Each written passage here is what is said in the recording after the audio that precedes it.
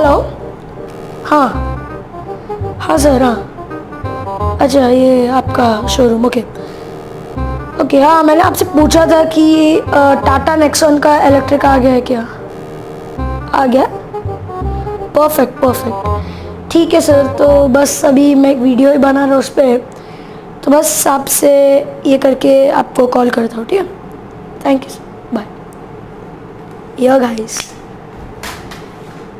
welcome back to our channel Auto D.N.A. So I know after a long time I'm uploading a video. It's almost 10 days now that I've uploaded a video. Anyways, getting back to the point, I'm coughing a lot. Anyways, let me tell you that today's video is going to be really electrified. Okay, I mean really electrified, means you cannot imagine that this video is going to be so exciting that basically I'm going to give you facts about the Tata Nexon electric.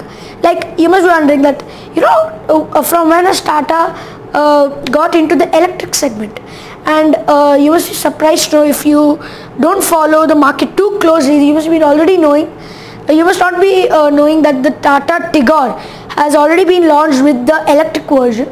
But the people who follow me regularly, or follow the Indian market, they must surely be knowing.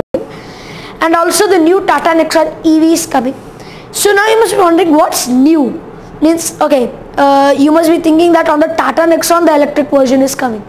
But you must be thinking that is it the same kind of technology used on the Tigor? No, my friends, you're totally mistaken. This is the Tata Nexon EV, which comes with the Ziptron technology, which is the in-house developed electric motor system, which is going to be the first, which is going to be launched with the Nexon first. Then most probably even the Altros, if it comes with the electric version, may also come with the electric version, with the Ziptron technology, I mean. And let me tell you that the Nexon EV will be competing mainly with the Kona electric.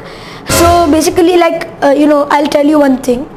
Like, I think what, 2 or 3 months ago, I had uploaded a video on the Kona electric, and my dad drove it and stuff, and then excuse me. Anyways, so I'll tell you about it. My dad drove it, and he was like amazed with the performance, like from zero, like from the standstill or the stationary position. When you accelerate, the car exactly lurches forward, and you will not miss out on the performance. There will be no lag, and obviously it's not a petrol or diesel engine that you'll get the turbo lag and stuff. So the torque kicks in right from the 0 kilometer radius. So that's a really wonderful thing. And apart from this, if I tell you that the new facelift version of the Tata Nexon, which will be coming in 2020, I think in it will be showcased in the Auto Expo 2020, and after that, shortly the car will be launched, like in March or April. And let me tell you one more thing, I think I forgot about it, that this car is claimed, when it comes into market, Tata claims that it can cover a range of 300 kilometers in one single charge. And can you believe it? 300 kilometers in one single charge. That's quite a lot. And let me tell you that more than anything, I'll tell you that, see, you must be wondering that why is Tata and why are many companies bringing out the electric versions of many cars, like the Tata Nexon. Then like, not to advertise any other car, but just to take an example, the MG ZS EV, which will be launched next year in the January 2020. So in that also, again, you will get an electric version of it. So this is and yeah, even the MG ZS EV is a comparison to the Tata Nexon. And okay, let's just talk a bit about the facelift of the Tata Nexon. The more details about the Tata Nexon EV will be told to you in the next video. And yes, also let me tell you that if you want to see the full coverage of the Auto Expo 2020, then be sure to tune in to our channel, subscribe to our channel, and press the bell icon to know more about it. Okay, moving again towards the Tata Nexon facelift. let me tell you, this will get a more sharp design, more sleek headlamps. DRLs will be different. Even the fender design, the low body design, everything will be changed. Even alloys will be different. Like the latest spy images, which you can see over here, will be showcased over here. And okay, let me just show you the credits. It's from cardeco.com.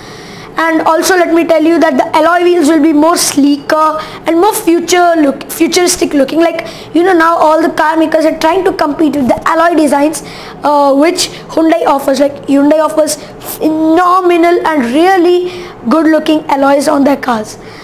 And yes, apart from that, at the rear you will get LED tail lamps, which will be really good. And you know, it will be segment first. I will not say segment first, but you know, it will look very sleek and it will give a more you know, sophisticated look to the car. Like, see, before it was more focused on a sportier look, but now Tata focuses more on the urban kind of a look, or a, you know, a more sophisticated look rather than a sports look. So yeah, that's it. And in the interior also, the interior more or less remain the same. Like the screen might get a size notch up, and even the steering wheel design may change, the instrument cluster.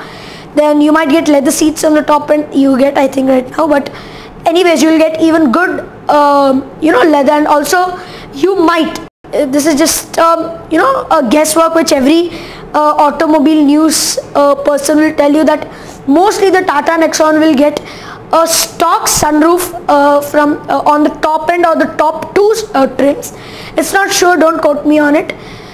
So guys, finally it's really good to be back after 10 days, and I hope you like this video. And as I told you, please press the bell icon after you subscribe to our channel.